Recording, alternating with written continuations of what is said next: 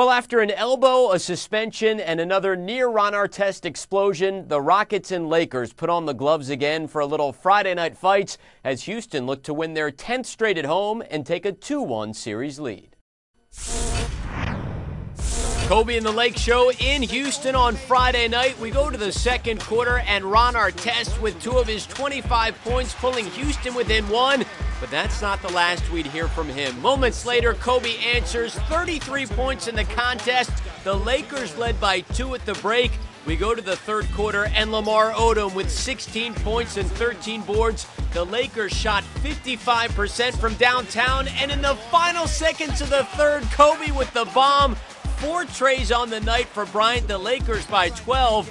But Yao trying to keep Houston in it, pulling the Rockets within 6. He had 19 points in the game, but Kobe was in control throughout, putting LA back up by 11 with another triple.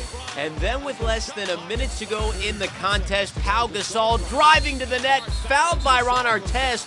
Artest can't believe the call, and he gets thrown out of the game as the Rockets drop Game 3, 108-94.